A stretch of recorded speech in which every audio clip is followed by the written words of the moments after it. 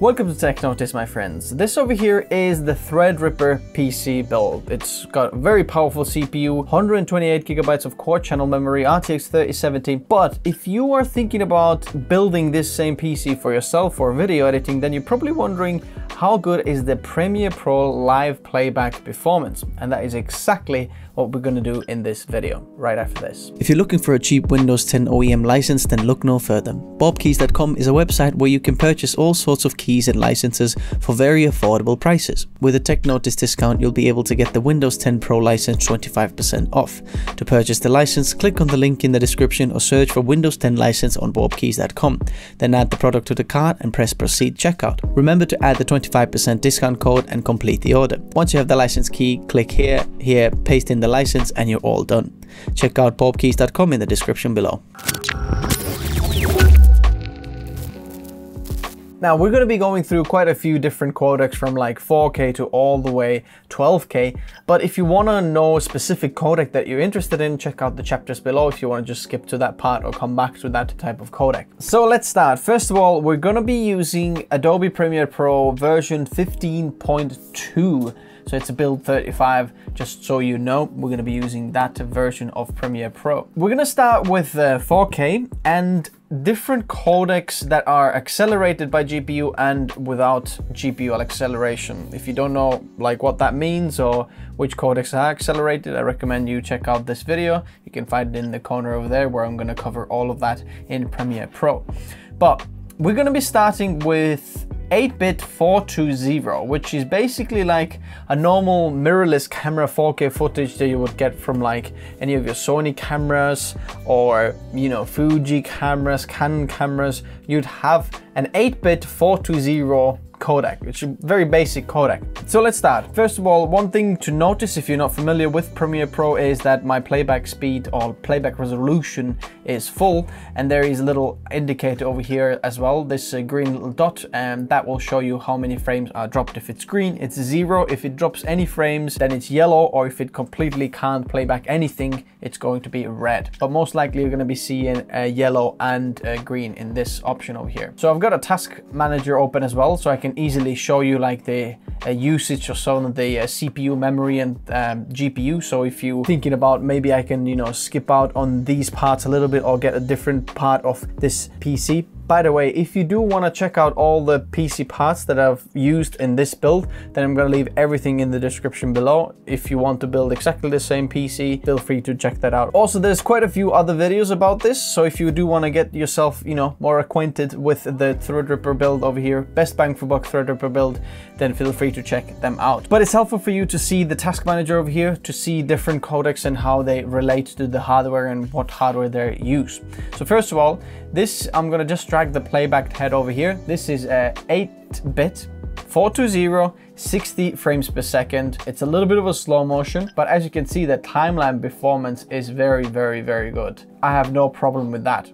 And if we look at the task manager over here, you can see that the GPU has been utilized. The CPU is not doing much, but the GPU is doing most of the work. So if I'm gonna press play as well, you'll see that it drops 0 frames when playing back this footage. So as you can see, it plays back no problem, 0 frames dropped when playing it back. But if I do want to press play and, you know, if you're using JKL editing and you want to play back double the speed, so right now it's playing this 60 frames per second, double the speed, it is dropping actually frames. Even though you might not see it with your eye, it is dropping frames. But in terms of timeline performance, if you use any of the mirrorless camera footage or H.264, 8-bit 420, it's going to be fine. Next, we're going to move on the bit depth of the video, and we have 10-bit 420, 24 frames per second. And even though this color is 10-bit, the timeline performance is still very, very good. Sorry, this is half the resolution. Let's put it full, so it will be actually equal to the previous one. In terms of the timeline performance, that's going to press play, and then we're going to see that as well. 0 frames dropped.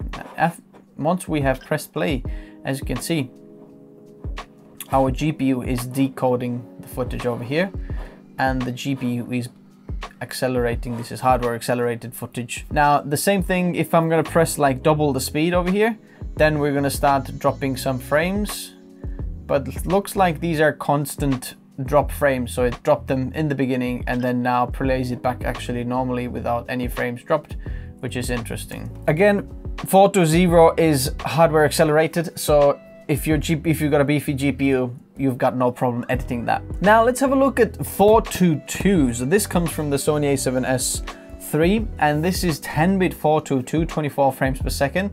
And this is something that isn't hardware accelerated. So now when we look at it over here, as you can see, our CPU is the one that does the encoding of this footage. GPU decoding, it's nothing over here, as you can see. But this is interesting. It still plays it back, 0 frames dropped. Looks like it's got no problems doing that. If you just jump over the timeline,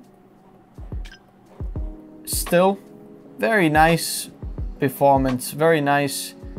Even like if you scrub the playhead, just the CPU is so powerful, it just literally smashes through this. So if you look at the CPU usage, look, it's 100% used over there, and it just smashes through this edit. So this is probably the best PC I have used for 422 10-bit timeline performance. It's very, very good. Now just add a little bit more frames. This is now at 60 frames per second, same timeline. It's a little bit more choppier than 24 frames because obviously there's more things to play back on the timeline, but still very, very good considering this is a 422 which isn't hardware accelerated and purely goes on CPU. So this over here is H.265 codec, but this is 420 as well. So it is hardware accelerated, but this is H.265 now. And looking at the timeline performance, I think it's pretty okay. Like, it's not as smooth as something from like a Red or B-RAW, which are very, very smooth codecs to play back because they're just very easy. These are very, very compressed codecs. So even though they're GPU accelerated, they still play back quite well. So I can press play, double the speed. I can completely edit it. Even though it says I'm dropping some frames over here, I could easily edit this. No problem for me. So H.264 and H.265 codecs for like the most common mirrorless cameras, edits easy. Very, very good timeline performance. Now the interesting thing is Red 4K. So let's have a look at this timeline performance now. This is a little bit of a different codec, the way the video has been put together. A very much less like compressed codec. And if I'm going to press play, the full resolution plays back 0 frames dropped, and looks like it's got no problem doing that. Easy. Double the speed, still easy. As you can see, 0 frames dropped, I'm playing it back double the speed. Red RAW 4K, if you're planning to do that, no problem. Now look how smooth the timeline performance is when going through with these clips over here. Like as fast as I'm moving the timeline, that's how fast it moves over there on the screen. It's just incredible performance of this. Now as you can see, the GPU is used, but it's more like the GPU memory is used and the 3D is used. Video decoding isn't coming from the GPU. It is done on the GPU, but our GPU has plenty of power to make this editing very, very smooth. Boring. Let's move on to 5K. Red RAW 5K. Full resolution, playback over here. Very, very smooth. I've got no problem over there. I'm just going to press play because we're just going to look how it's going to play back. Plays back 0 frames drop at the moment. We can see that our CPU is a little bit used through that. GPU is used as the dedicated memory. So the memory is used. And as you can see, we dropped 0 frames. So if you plan to do 4K or 5K Red RAW footage, then you shouldn't have any problems. 6K, a bit higher resolution. So looking at Red RAW over here, okay, we've got some kind of an interesting thing going on the screen over there. I'm not sure if you can see that on the computer as well. So looking at the timeline performance, very, very good. No problems over here.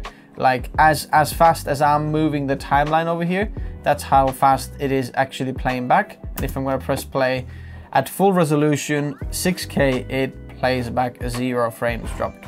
Now we can see over here as well, dedicated memory is quite a bit used, but the CPU is doing the decoding of the footage. we dropped 0 frames. So if you plan to do 6K editing on this machine is overkill. B-RAW 6K as well. So as we can see, the timeline performance of these 6K clips is absolutely easy. These are 2 6Ks on top of each other now. 2 B-RAW 6Ks on top of each other and plays back no problem. 3 6K footage on top of each other, plays back no problem. So let's have a look. We're playing this back and that is no problem. I'm just gonna move on to this 2 B-RAW 6K clips on top of each other, 24 frames per second, and no problem.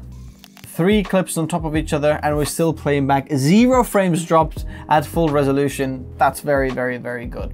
So even if you use B-RAW 6K, you shouldn't have any problems playing back this footage. Let's move on to 8K. So now this is Red 8K. Let's have a look at the timeline performance. As you can see, okay, we've got a bit of a, okay. Let's have a look at this now. Now this is very, very smooth, to be honest. Like, look at the playback of this. I don't know why it's like going flickering, but this is insane. Like, it plays back as smooth as the 4K, I would say. Maybe a slight difference. This is so smooth. Full resolution 8K, as you can see 8K clips we're playing back. It's not a proxy. This is insane. So when we press play over here as well, full resolution 8K. We're playing back full resolution 8K.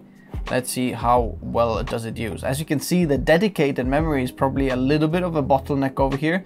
We're using very, very close to 8 gigabytes of our dedicated VRAM, but we are dropping 0 frames over there, as you can see. Most of the stuff gets done on the CPU. We have 24 gigabytes used of RAM, and there we go. 8K Red RAW, we're dropping 0 frames. It's quite a beast. And as you can see, like, our CPU wasn't even utilized 100%. Our memory wasn't utilized 100%. This is crazy, absolutely crazy. So now this over here is now a bit of a nutcracker. This is Canon R5 8K. If you know what codec this is incredibly, incredibly hard to edit. Much harder than Red RAW. So let's have a look at the timeline performance, full resolution. It is very, very choppy over here. But to be honest, not that bad. Like, very similar to the 422 playback of the 4K we tried earlier on. Let's have a look at this. As you can see, our memory now was 50 gigs used, our CPU was used, our GPU was quite alright. So let's press play over here and then see what happens. Can it even play back? Of this footage, full resolution, it's just gonna do some weird choppy stuff. But it tries to play it back. As you can see, now our CPU is maxed out. Everything is over there. Our memory is 68 gigabytes of RAM used. Let's see if it's gonna keep climbing, or is that how much it's gonna use.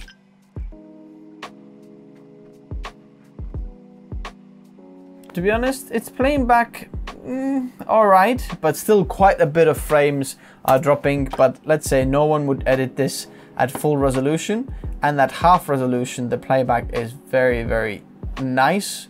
At least the scrubbing through the timeline. If we press play on half resolution, it manages to do it okay. We're dropping 0 frames. Let's see if it keeps dropping any frames. So as you can see, if we are playing back the Canon R5 8K RAW footage, then looks like we're not dropping any frames. But you need quite a beefy computer to do that. We have 64 gigabytes in use, and that is just constantly staying there. It peaks even above that. GPU memory is about, you know, 3-4 gigabytes used. And then our CPU is doing most of this work over here now. Boom, this is done now, and we dropped 0 frames when we're using half resolution. If you use quarter of resolution, the playback is so smooth on the timeline. As like fast as I can move the cursor, that's how fast it moves. Now, if you do want to do 8K editing on this Canon R5 or Red RAW 8K, I think it can do it. Now, if you do plan to do this on this route, I'd recommend getting a little bit of a beefier GPU because of the VRAM. So whether you go for 3080, 3080 Ti or 3090, that have a little bit more VRAM, which helps you to play back this high resolution footage. Just because the resolution is bigger, the GPU starts to be maybe a little bit bottlenecked over there.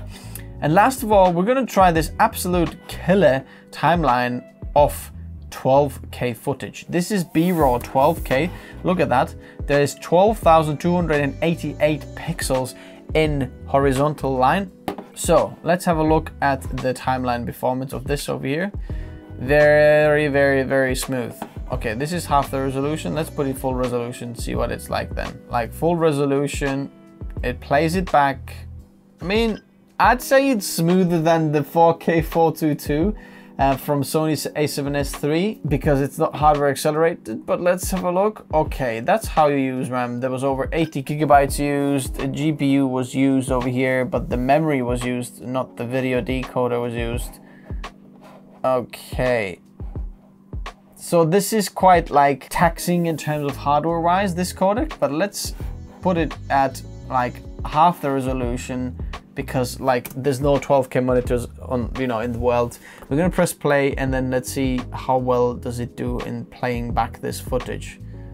Okay, let's go back to home. Let's press play again. Okay, it starts playing. It drops a little one frame. Okay, that's crazy. Okay, at half resolution, we dropped 1 frame, which is insane. Ridiculous power of this PC. So even the 12K is completely editable on this. Even at half resolution, you're gonna get super smooth timeline performance. And if you wanna go to quarter of resolution, it's like no problem at all. As fast as you can move the mouse, that's how fast the timeline playheader moves with your footage. Now, what I'm also curious about is this little project I created over here. Now, this also has a little bit of a color grading on. Please mind the color grading because it's just done randomly, very quickly, just to add a little bit of color grade on so we can check like how would the timeline performance work when there is actually color grade on top as well. So this is red 4K, no problem. This is B-RAW 6K and no problem here. 422 10-bit, no problem. HS 10-bit 422, no problem. 12K, look at that. 12K with a color grade at full resolution. Oh my word, it's smoother than almost without the color grade. That's insane. We have Canon R5 over here. That's a little bit choppy over there, but still completely doable. This is red 8K and 6K and 4K. That is insane. Very impressive timeline performance. So hopefully guys, this showed you how good this PC is when playing back footage on Premiere Pro live test. Now this is recorded on a separate computer, so there's no like actual hardware used inside this computer to record the screen. It's done separately, so this is pure performance coming through. So this is what you can expect when you build this PC and, you know, start editing with this at home. So my friends, if you want to know how to build this or how good the benchmarks are, some of the other benchmarks, like we're going to do a Puget bench from Lightroom, Photoshop, After Effects, Premiere, and all that sort of things, then stay tuned. We're going to look at all that as well as rendering performance, thermals, everything. Check out some other videos coming soon. Without no further ado, thanks for watching. If you liked the video, you know what to do. Subscribe if you haven't already, and I'll see you in the next one. Bye bye.